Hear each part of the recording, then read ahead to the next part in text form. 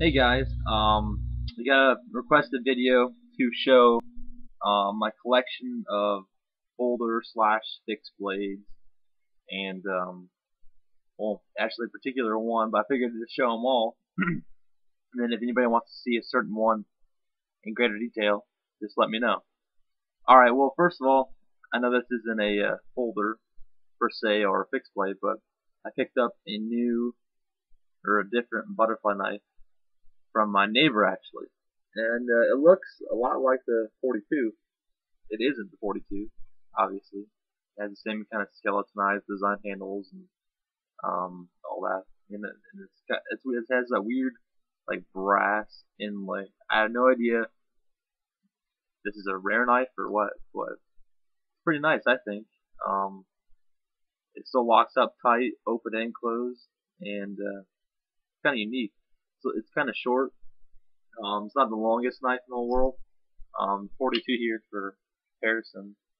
It's not the biggest thing, but I mean, you can see it does look a lot like 42 in the handle style. That's why I picked it up. Actually, my neighbor had it, and I traded him for another one of my butterfly knives, and this is what I got. So obviously the handles are shorter than the 42 and the blade, and it's a little bit wider.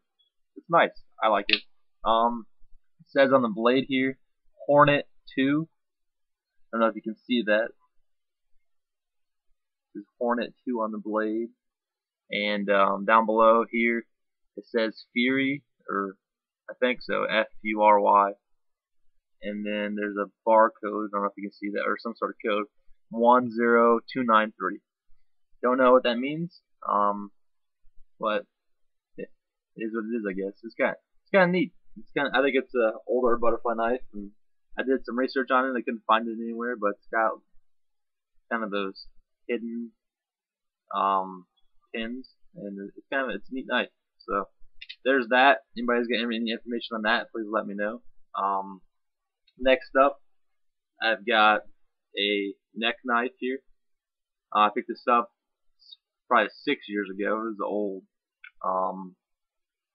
and still in pretty decent shape. It's a Smith & Wesson HRT. It's not a very big knife. It's just something to put on the belt and carry on for self-defense or just for fun. I like it. It's a unique thing. It's really small. That's the cool thing. Real nice and concealable. Yeah, so there's that. And on the back here it says the performance something or other. I don't know. But hey, it's cool. And there's that. Next up, I have my Gerber folder. Just 30-buck knife I picked up at Cabela's a couple years back, partially serrated. I really like the black coating on here, and then I like the blade design and just overall cool carry-on knife. So there's that. Showed this in my Tanto folder kind of flipping around video. Picked this up at a yard sale the other day. No idea what this is worth or anything. It says Frost Cutlery on the right here, and it's pretty nice overall. I mean, picked it up for about $5 at a yard sale, and it works pretty nice. Still a decent edge on that puppy. I really like the Tanto style blade. I really want to get a 47 butterfly knife or Benchmade Model 47, but I can't find one so far. But I love the Tanto type blade. So there's that. Next up, it's kind of a crappy folder. Not nothing spectacular. Just kind of a little get around beat up knife. Says Eddie Bauer stainless titanium. China got the clip. So it's alright. Nice one to do all my dirty cutting tasks, or a knife I want to wear out. This is actually one of the very first knives that I ever owned. I traded this for like a toy or something back when I was 10 or 11, and I had no idea what it really is. It is an American flag of an eagle, kind of a messed up blade now from all the times I tried to sharpen it when I was little. And kind of unique, kind of a cool memory knife. I doubt it's worth any money or anything, but it's nice. It's a unique design. This is a skinning knife that I have had for a long time. It's also one of my first knives. I had this probably 8 years ago. When I was around 10 again. This is kind of a unique knife again. I really like it. It's not very sharp. I mean, back when I was learning how to sharpen, I didn't know how to do it properly. I like the handle on there. It's kind of a fake wood design. Next up, this also was featured in one of my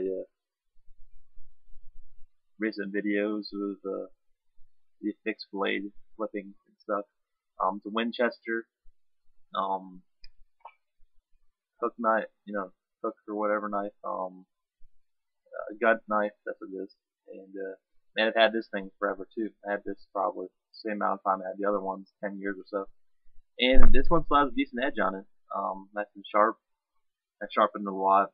I really like the wood inlay handles here. And I mean, it really feels good in the hand. It's fun to flip around and stuff. And obviously, from the video I made. So yes, you got Winchester there. If you can see that or not. And still got the original sheath and stuff with it. And that's that.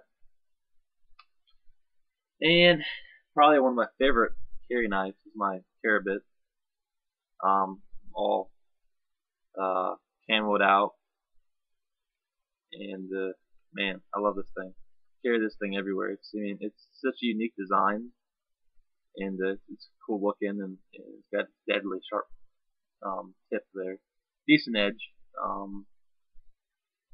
Try to read this. Made in the USA. So it's good quality. Got a really good pocket clip here. Nice and tight still. I've had this one for about 6 years. Trying to see. I don't know, something. All the mumbo jumbo wrote on the side, but I have no idea what blade steel or anything. But I really like this knife. I mean, it still locks up really tight. I mean, there's no blade play whatsoever here. I mean, there's no blade play. I love it. It's fun to flip around like every other thing I do.